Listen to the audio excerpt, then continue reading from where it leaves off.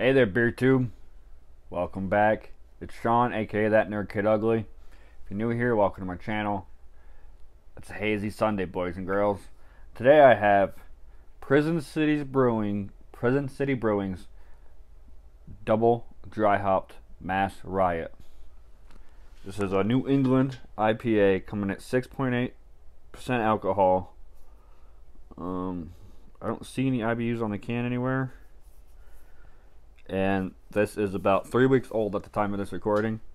Canned 12/31/20 or 12/30/22, so about a week shy, about 3 weeks.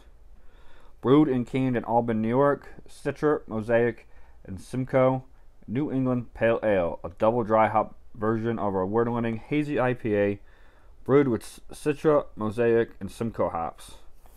The place I was at had their Riot, which is just the original, not the double, it's just a single. And that was already about a month old, so I picked this one up instead. I'll admit it.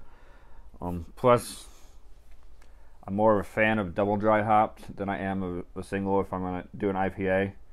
So I figured, why not? And that's the first one I've had from these guys. They're about an hour and a half away from me, but I've just never had a chance to visit them yet. So I do plan on making my chance to try them out at some point in time.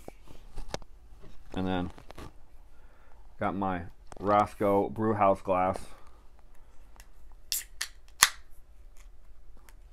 Crack her open. Pop some tin, as some people say. Label out. Look at her pour. Oh yeah.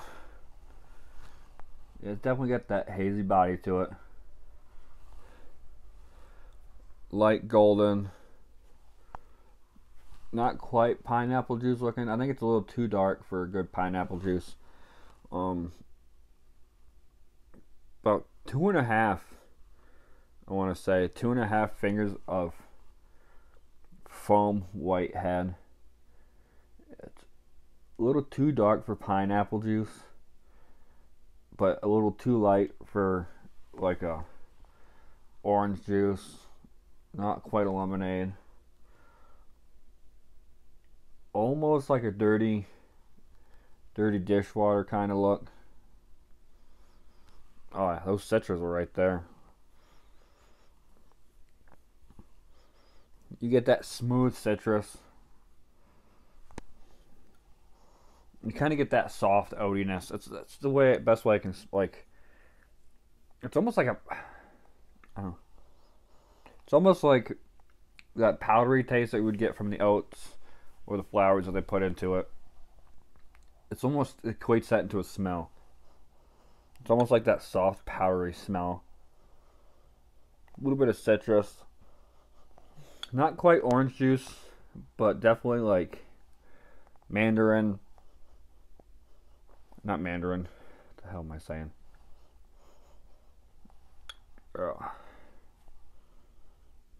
Almost like tangerine. Isn't there an M1? I don't know. Drawing blanks today. Yeah, you definitely get that citrus. That softness to the smell also. Not much floral on the nose or anything.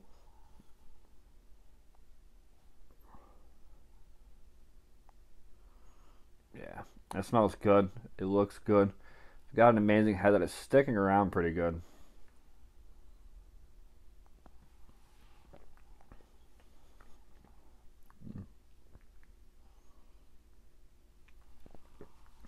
Smooth.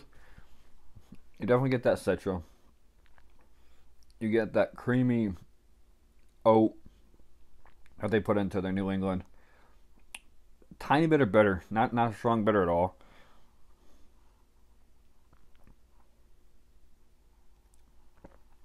Not super juicy, but there's a little bit of juice there. So mandarins.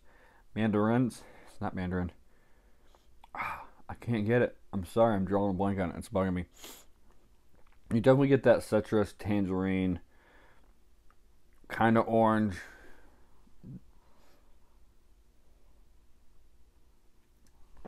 Grapefruity. It's very grapefruity. Yeah, this is good. At 6.8, it's not overpowering. You do get like a little bit of alcohol, dry bite on the back tongue.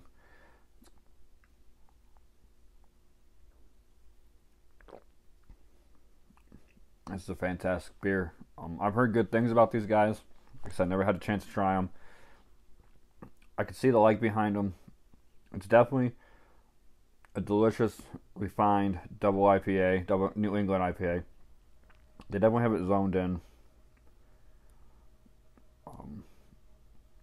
Yeah. Give this a 4 out of 5. This is really good. Back of the throat's getting a little more dry now. Yeah, don't forget that citrus. Grapefruity. A little bit of floral going on in there. Tiny bit of pine too. This is good. It's definitely got that New England with like a little bit of more traditional thrown in there. I think it's a fantastic double IPA. Fantastic New England. Just no one for the Hayes boys. 4 out of 5. Till next time, thank you for watching. Cheers.